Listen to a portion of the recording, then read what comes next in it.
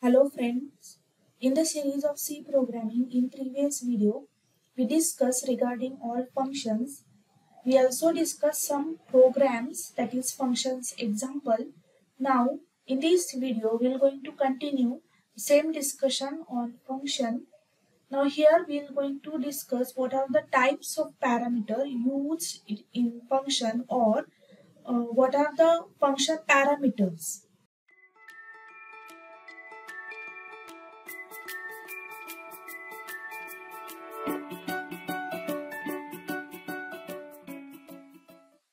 Now we know that what is function? Function is nothing but set of instructions or set of statement which going to execute after a calling. That is nothing but inside the function we are performing some tasks. Now while we are performing some tasks or manipulating some operation, we require some variable.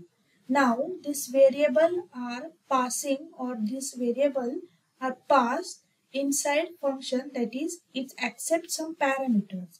Now the parameters again divide into, or parameters have the types. The first type is the formal parameter and actual parameter.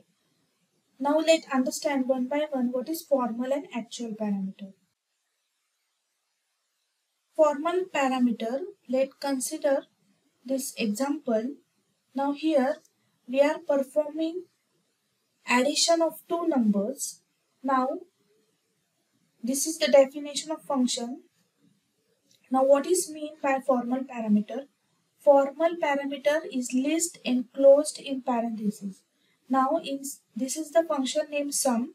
Now inside round bracket I accepted two variables, that is int a and int b.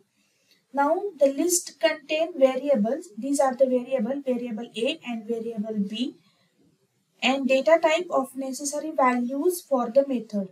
Data type is the int. So while here also I am declaring sum, or inside definition I consider two variable int a and int b. You can write a number of parameter inside as an argument inside this function, and that is we refer as a formal parameter, and it is separated if there are one or two or more than two variables we are using or passing inside the round bracket. We can separate it by comma. Now when the method or function is not accepting any input value, that is this becomes the input value a and b. And this, if the function is not accepting any values or any variables, then the function should have the empty set of parentheses.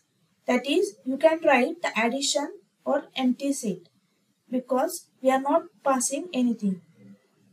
Now here you may be passed some parameters, or you may not be passed the parameter. But the formal parameter is nothing but it's a part of a definition, or while you are declaring function you can accept variable, that is nothing but the formal parameter. That means what? Whatever parameter defined inside definition or inside function call, you can refer formal parameter. Now formal parameters are nothing but the variable, and here we are defined by function and receive some values when the function is called. Now here in this case the function is called, then the compiler control goes to the function definition, and these are some variable which we already defined into declaration part, and here also we are accepting int a, int b. So it receives some values when the function is called, and that is nothing but this int a and int b is nothing but the formal parameter. Now let's understand what is meant by actual parameter. Now consider the same example. Now here you can see I pass the two parameter 10 and 30. Now these values are nothing but the actual parameter. That is, when the function is called by value. Now in next video we'll see the parameter can be called by two ways, call by value and call by reference. But here, what is the actual parameter? When I pass the actual value and replaced by a formal variable, that is nothing but the actual parameter. Now, actual parameter are values that pass to function when it is invoked. Second point, while formal parameter are variable defined by function.